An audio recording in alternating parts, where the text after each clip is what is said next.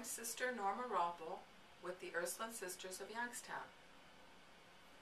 Today's question is, what makes an Ursuline sister different from other sisters?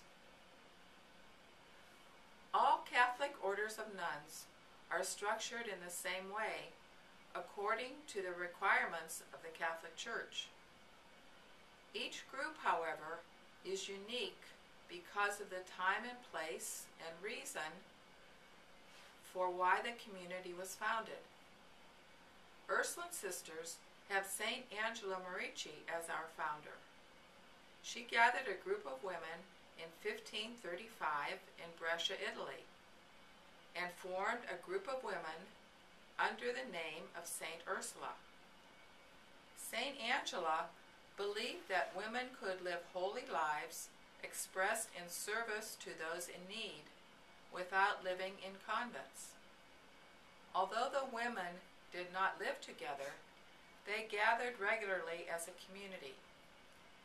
This model of community still prospers today as the Company of Saint Ursula, a secular institute in the Church.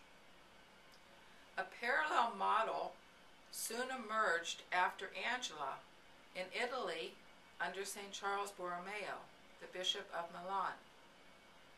The Order of St. Ursula, the Ursulines became an official religious order in the Church, similar to all other orders. Although the Youngstown Ursulines serve mainly in Northeast Ohio, there are women who have their origins in St. Angela all over the world today.